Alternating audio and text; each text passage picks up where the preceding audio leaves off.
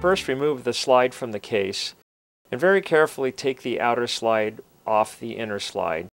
Put the inner slide back in the case and take the outer slide over to the sink. And pour the water through the outer slide. Next, very carefully looking around you so you don't bump the slide on anything, turn the slide upside down and empty the water out. Now for a drop of dish soap in each tube.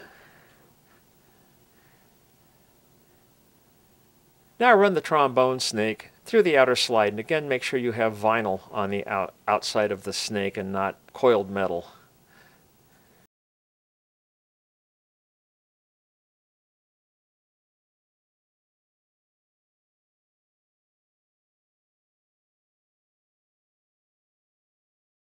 Find a doorknob that's not going to be used for the evening and hang the slide upside down with a towel on the bottom so the slide will dry out and drip onto the towel.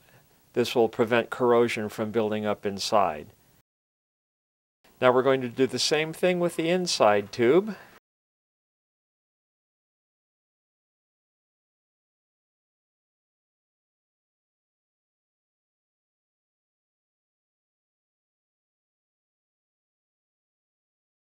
Find a knob that is not going to be used overnight and let it sit.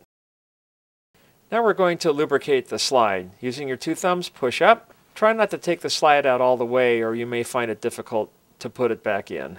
Put some slide grease on the slide. Now work the slide a little bit. If it's still a little hard to move, you can put a drop of slide oil on it.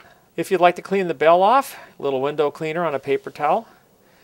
And you can wipe the bell off and make it look nice and shiny. Now we're going to wash out the mouthpiece, rinse it in the sink, and a drop of dish soap, and a mouthpiece brush.